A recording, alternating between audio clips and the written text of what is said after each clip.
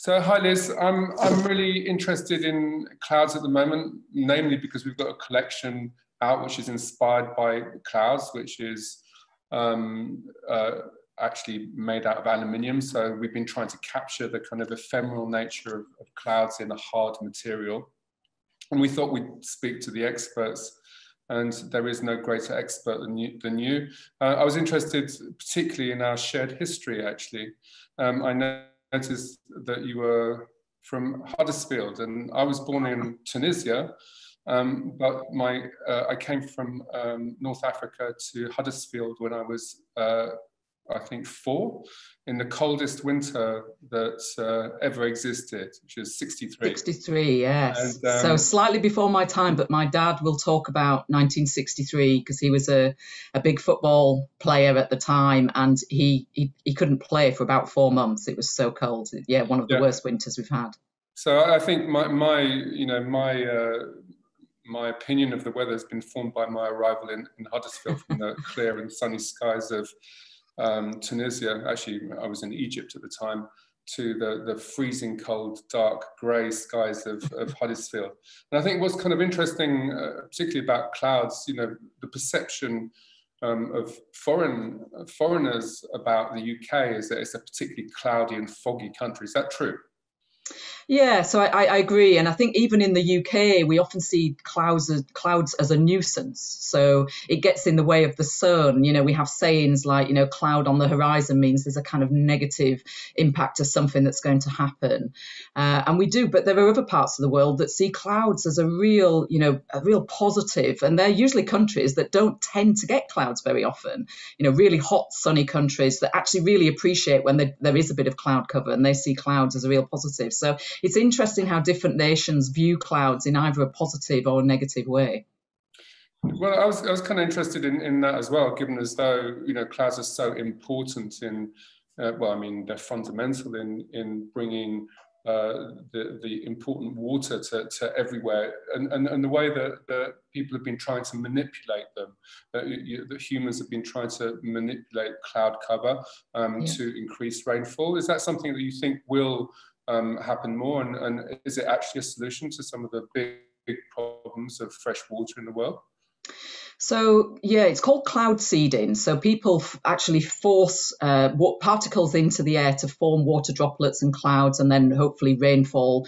And it either is trying to make rainfall happen somewhere else so that they can protect their crops, or it's trying to produce rainfall, so clean water for people to use for living on. So it can actually be used in both ways, to kind of get rid of rainfall somewhere else or to produce rainfall. So, for example, the Beijing Olympics that happened a few years ago, they did some cloud seeding to try and make it rain somewhere else during the opening ceremony. They wanted to keep Beijing dry.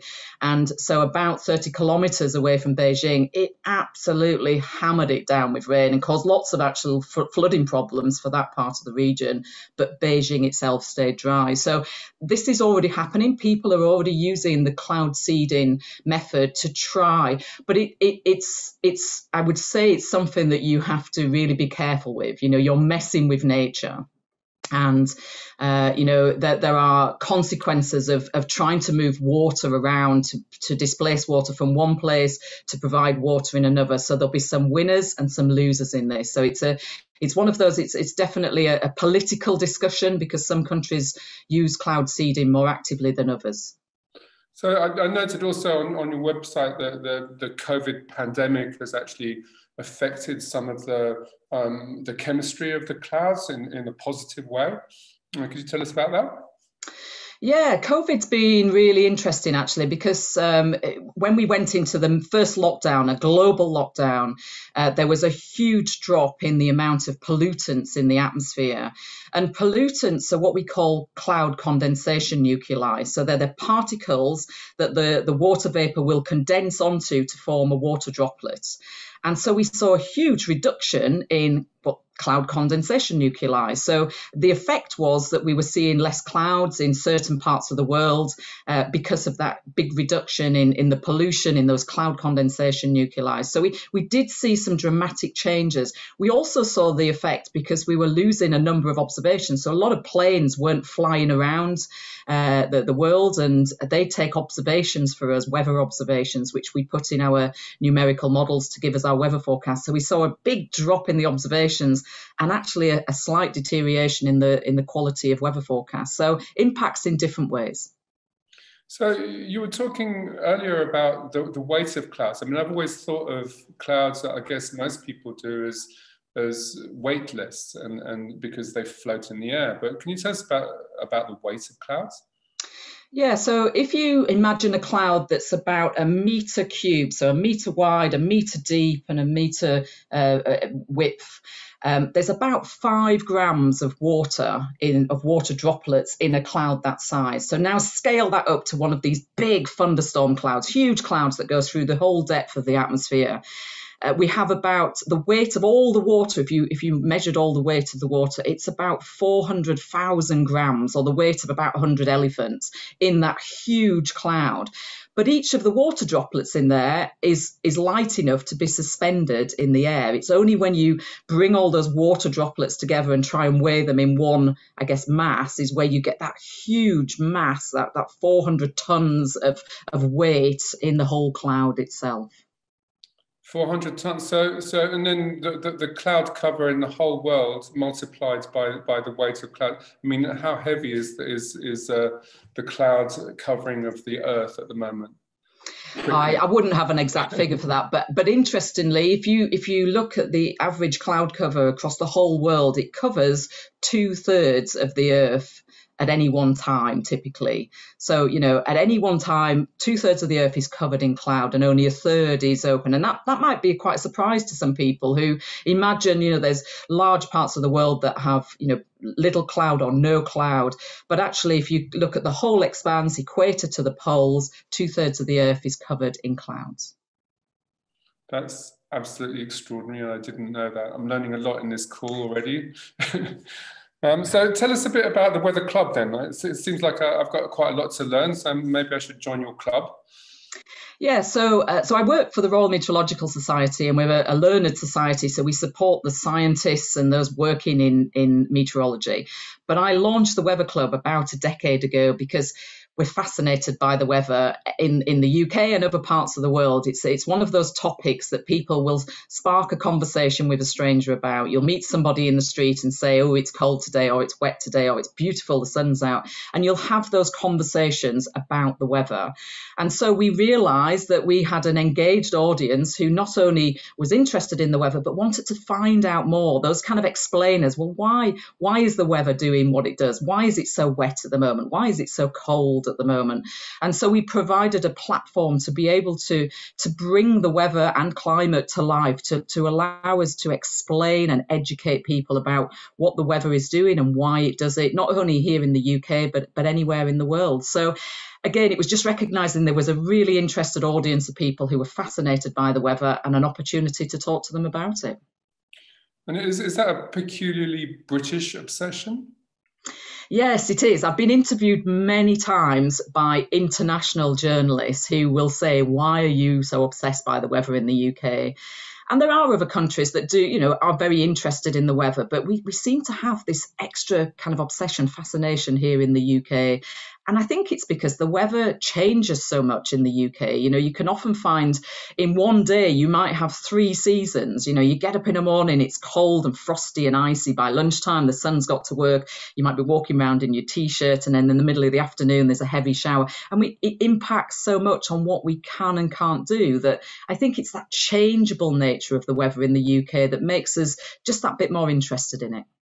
And so this perception that the UK is foggier than everywhere else, which is, I think, comes from maybe Sherlock Holmes or something. I don't know where it comes from. Or maybe it comes from the Industrial Revolution, and smog might also be a fact. I mean, what's your view? Yeah, I agree. So that this kind of foggy nature goes back to the kind of 1800s, mid 1800s, when we did have a lot of pollution from, coal burning, wood burning in cities that put again these cloud condensation nuclei into the atmosphere. So all these water droplets formed, but formed at the surface, and we got not just fogs, but what we call smog. So lots of pollutants mixed up in the cloud that's on the ground. Fog basically is just cloud that's at the surface. That's all it is. So if you've ever wondered what it's like to walk or float around in the clouds, when it's a foggy day, that's the kind of experience that you'd have if you were up in the clouds somewhere. But yes, so I think and again, Christmas is another example. So we look back to the kind of Charles Dickens and the Christmas Carol, and it was a period where we were going through a cold spell and there was lots of snow around, and we imagine Christmas therefore to be white, crisp, snowy scenes, and we don't get white Christmases that often here in the UK. So I think both of those go back to the kind of historical days of the kind of 1800s when, well, the weather in the UK was different. So, but it's snowing right now, and the clouds are significantly different when they're laden with snow. Is that also? I mean, that's just because of the crystals, or what is that effect of a darker snow cloud? Yeah, exactly. You'll often look at the sky, and even before it starts snowing, you can see the intensity in the cloud. You can see it's laden with snowflakes, snow crystals that are ready to fall to the sky. There's a different feeling in the sky. And you're right, it's down to the nature of the difference in a rain water droplet, so as a liquid form, compared to a snowflake or ice as a solid form in the cloud. It just brings a different nature. And it's all really to do with how light reflects off these particles. So a water droplet, the light will penetrate through the water droplet, but with ice and snowflakes, the water is reflected off the ice crystals. So we get different kind of visual perspectives, whether it's liquid form or solid form, so rain or snow. And what's the other fascinating thing from my perspective is the way that they generate sound and light as well. The lightning and the thunder that comes from a cloud. Is that the cloud doing that, or is that? Tell us a bit about that science there. Yeah, so the thunder clouds, the big, they're called cumulonimbus clouds. The air is moving up and down in that cloud. There's lots of turbulence, lots of energy in thunder clouds.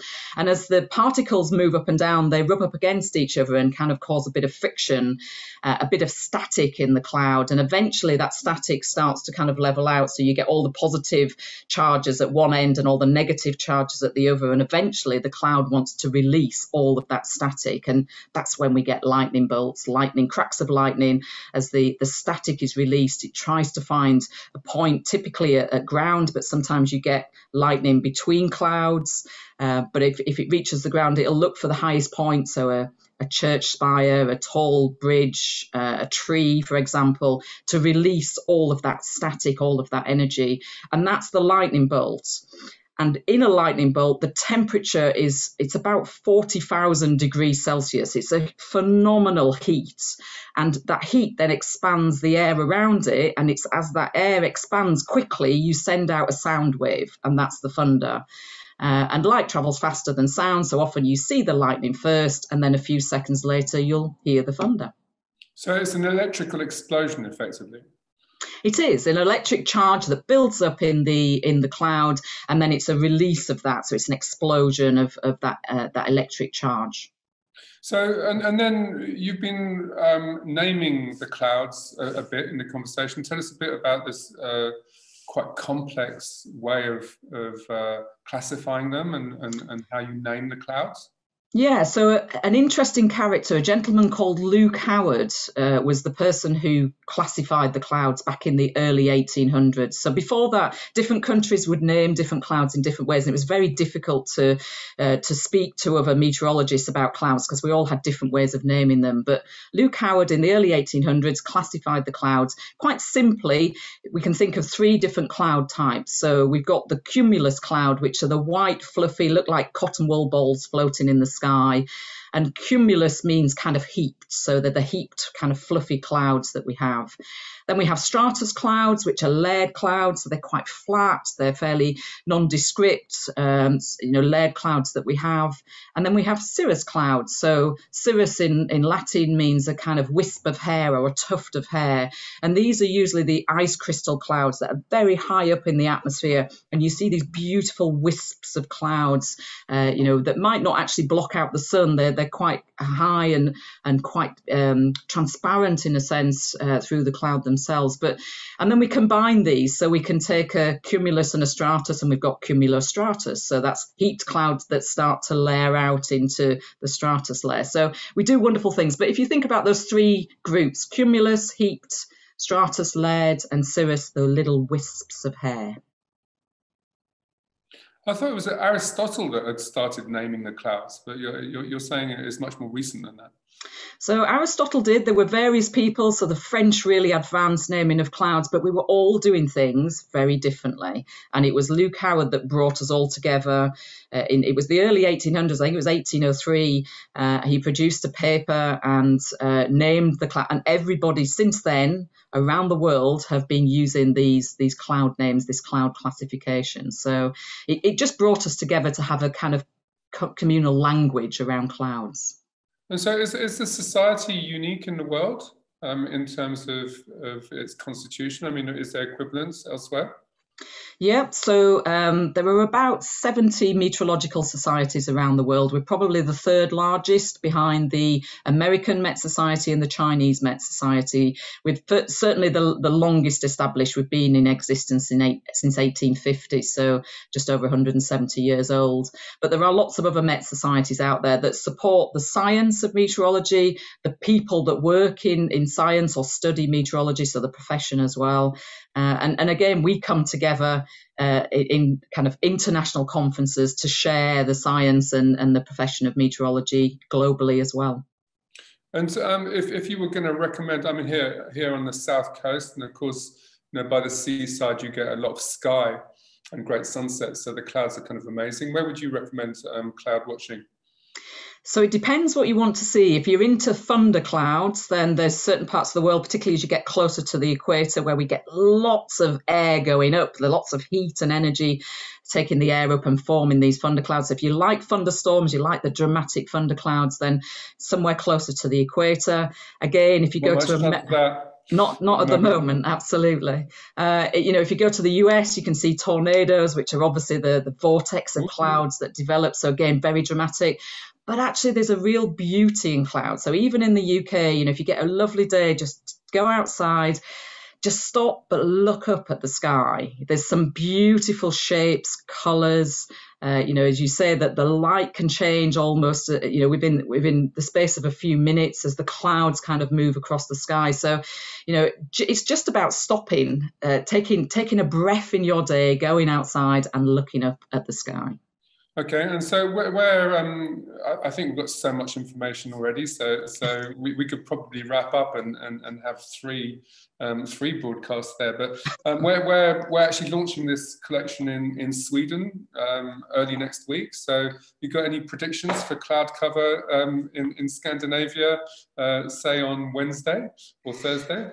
So, well, Scandinavia, as most of Northern Europe, like ourselves at the moment, are in the grips of this very cold air that's come all the way from Russia. So there's lots of crisp, cold air, hopefully a few wispy clouds kind of moving through, the ice clouds. Everything in the air at the moment in Northern Europe is frozen.